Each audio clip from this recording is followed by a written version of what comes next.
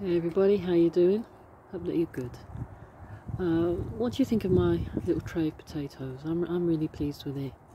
I've tried growing potatoes before in like sacks and containers, and I just had zero results.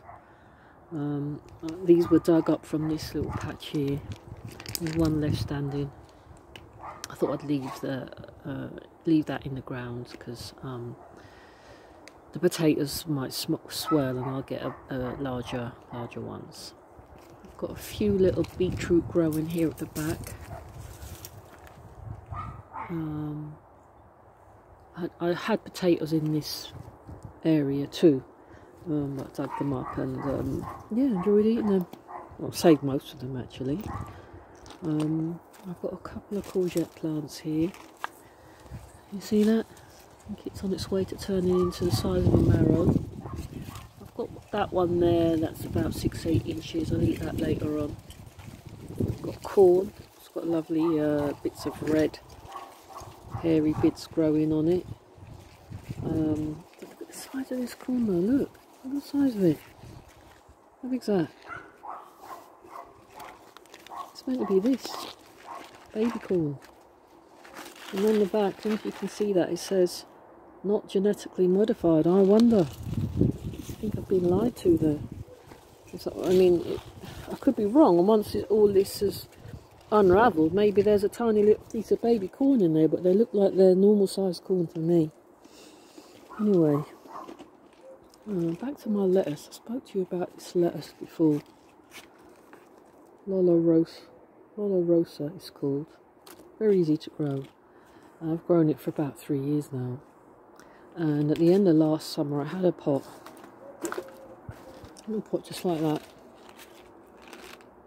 About 8 inches, 6-8, well, say 8 inches. And I kept it in that greenhouse down the road, down the garden there, sorry, that plastic greenhouse.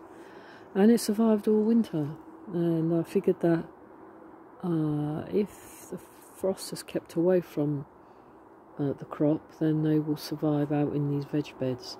So I thought I'd keep my eye open for some cloche that I could use. And look what I have here. 3 boxes. 120 centimetres wide. And it's just the right size to fit into those veg beds. And guys, look at how much I paid for them. I don't know how much they are normally. A rough guess, I'd say about £10 or £15. And I got 3 at 50p. End of season sale in town. So I believe that was law of attraction. Next to nothing. They might as well have given them to me for free. Also this area here, I wanted a piece of furniture to keep all these bits and bobs tidy. It took about a week or so. And the neighbour up the road, I walked past the house one day and this first time cot was being thrown out. It belonged to the little girl down the road, but she's about 11 now. And her parents gave it to their neighbours because they were needing something to breed puppies in. Well, they bred the puppies and they wanted somewhere to keep them, so they used this old cot. So what I've done, I've put one piece at the top here at the back and the other piece, the other side panel, just to support it. And I had thought about covering it, but I think I'll just leave it open. The whole area does look a lot tidier with it there. And down here, I've got a mirror, which I should come out the door. I mean, it really does work to kind of like give the illusion of clear concrete area when really it's full of clutter. And these mirrors, I mean, guys, they really could not have fitted any better. They're flush with the side. It's almost like it was meant to be. I found these 2 mirrors again walking home about 1.5 years or so ago. They've been put out. They were cracked here. And apart from that, they were in pretty good nick, so I picked them up. They would have only ended up smashed in the glass refuse box and ended up in landfill. So yeah, the point I'm trying to make is that again, there are a lot of things in this garden that I've bought very cheaply or got for nothing, and everything for this garden I wanted, I've got. I do need a water feature, a working water feature. As yet I haven't got that. But I think that, you know, because being in a place of contentment with the garden, I got everything that I wanted for it. Just asked or thought about it and then forgot about it, and it materialised. And like I said before, for a long time, years even, I used to ponder, what's going on? What's happening? Why do I get everything I want for the garden? And it was law of attraction without me knowing I was working law of attraction, or law of attraction was working for me.